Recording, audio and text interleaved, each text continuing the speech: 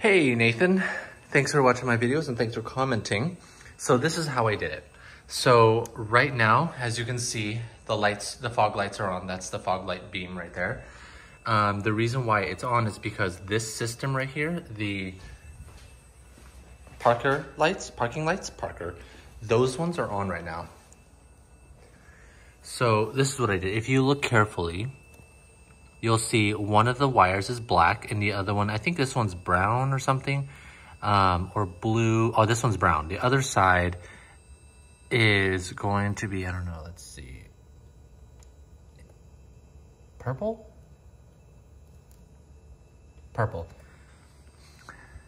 But I would use the vampire clips.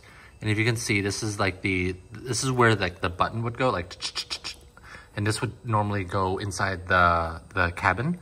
So that way you can push the button, turn it on and off.